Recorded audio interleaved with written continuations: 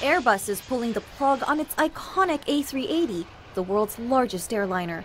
On Thursday, the company announced plans to scrap production for the superjumbo after years of lackluster sales.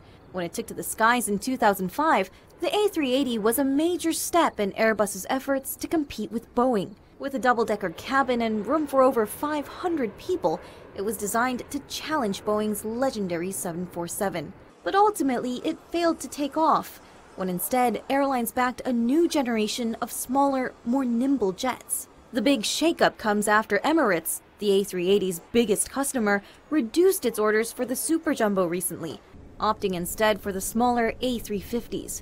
A slew of other airlines have been canceling their orders too. All this puts over 3,000 jobs at Airbus at risk. The company says it will enter talks with unions in the coming weeks and still plans to make 17 more of the planes. The last A380 will be delivered in 2021.